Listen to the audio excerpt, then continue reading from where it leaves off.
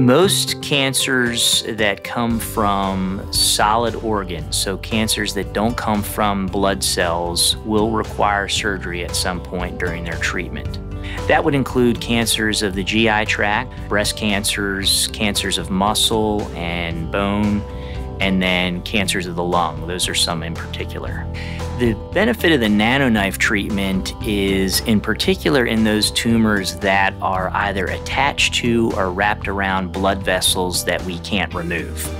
It uses electrical pulses as opposed to heat or cold to create cell death.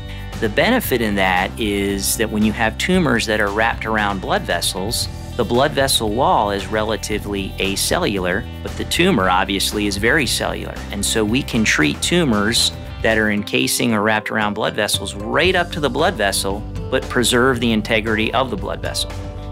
I think it's important for the patients of Kentucky to have multiple access points for their cancer care. And traditionally for this approach, many patients had to drive several hours just to be evaluated. Now that Baptist Health Lexington offers this approach, patients can have better access to it.